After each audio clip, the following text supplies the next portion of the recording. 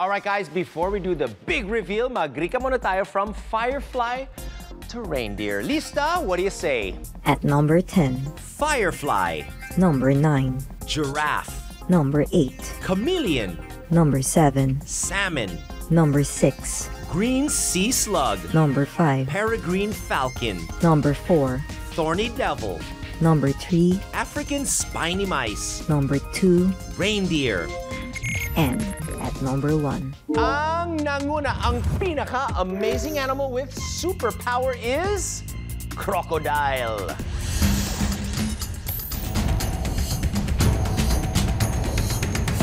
The crocodile may have one of the toughest, thickest armor-like hides on the planet, but it also has a series of sensitive, pigmented domes all over its body that bear highly developed sensors.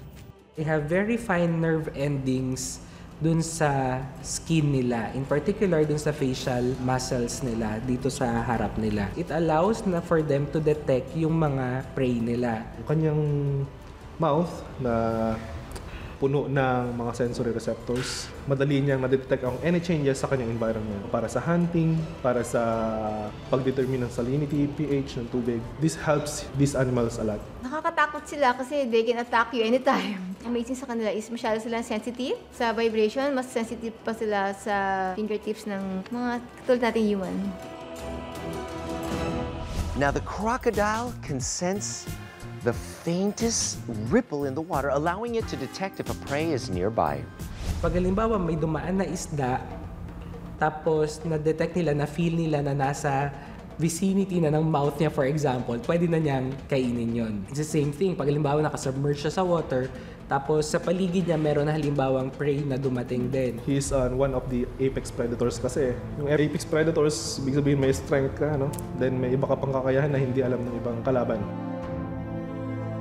What if humans like us are also given the same powers?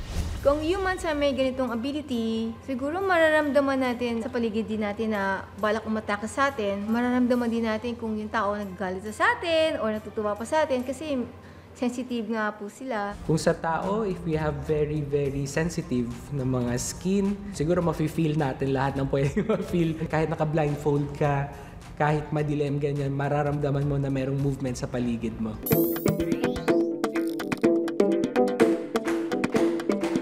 We love our animal episodes here on Ang Pinaka. Thank you so much. That is our top 10 Ang Pinaka amazing animals with superpowers. Many thanks to our guest panelistas. Thanks for helping out. Thanks for hanging out. Lista, did you enjoy this animal episode? Super. You lovely, lovely lady, you. This has been your host, Rovilson Fernandez. You gotta like us, you gotta add us up. We have a Facebook, we have Twitter, we also have Instagram accounts. Let us know what you think. This, of course, is your show. Next week, get your pens and notepads handy as we continue listing down the top 10 of anything and everything. That's amazing, right? Betong, dito lang sa paboritong listang ng bayan, ang nag-iisang Ang Pinaka. Episode 5.